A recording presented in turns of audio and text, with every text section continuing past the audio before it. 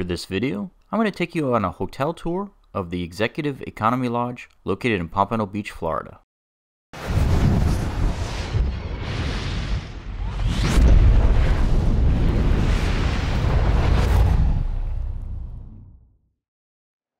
If you've watched any of my previous videos, you've probably heard me mention that I really don't like producing negative reviews, but this one's tough. Before I get started, I do want to say that I had a lot of pleasant experiences talking to the staff and the manager here at the hotel. When I produce these videos, it's never my intent to hurt anybody's business, but at the end of the day, I feel like I have to at least be honest about what I've experienced, to maintain the credibility of the travel reviews. Last month I went on a cruise that left from Fort Lauderdale, so I needed a hotel to stay at, and I kind of booked this one last minute. As a result of that, I spent $140 a night for what you're looking at right now. And looking at the footage, you're probably starting to think it's not worth that much, and you would be right. This is a really old family-owned hotel. If I had to guess, it was probably built in the 1950s or 60s. The exterior maintenance is pretty rough. You can see peeling paint everywhere, lots of mildew, cracks in the stucco. I mean, just anything you could possibly imagine.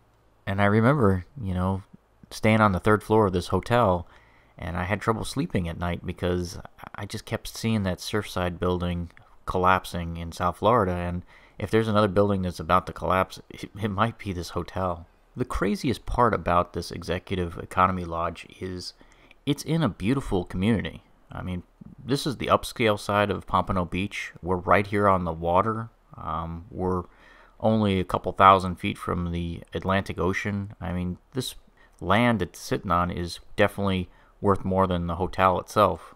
So I've now produced about 25 different hotel reviews for this particular channel, and I gotta say this is the roughest hotel I've ever stayed in, probably by a country mile. Even the Saralago is probably better maintained than this, and that was the previous worst. If you look around this place, it just shows its age. I mean, 40, 50, 60 years old probably. There's a bunch of holes in the walls. The air conditioner is really loud and noisy. The beds are sagging and just not very firm at all. There are cockroaches that were scurrying outside the cracks of the shower stall when you turn on the water. I think the red carpeting throughout the room was probably that thin patio carpeting. I don't even think it's real interior carpeting.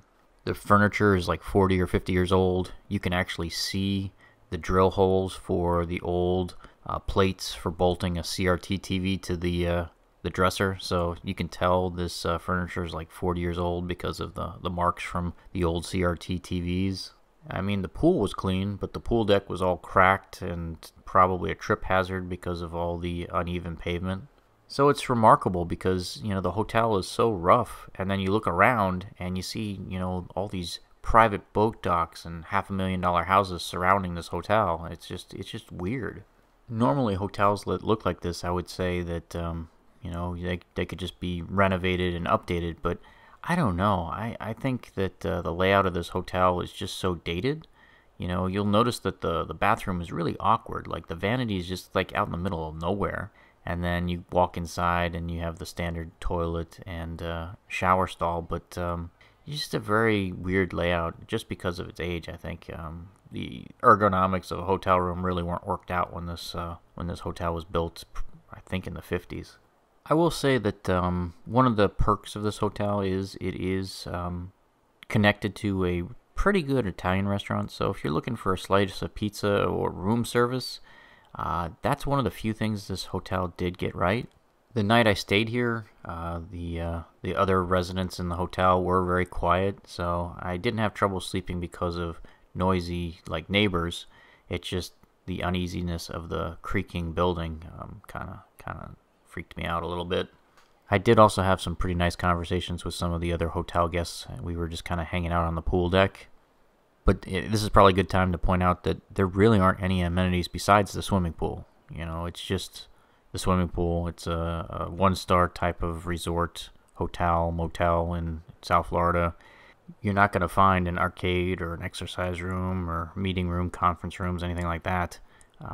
100% of the space is used for the parking lot, and then they squeezed in the swimming pool. And it is probably one of the smallest swimming pool areas that I've ever seen in a hotel. But again, they're right here on the water. They didn't have a lot of land, so they just kind of crammed it in. It's only about 20 feet across the entire pool deck, and then that's including the patio with the pool. So it's pretty tight.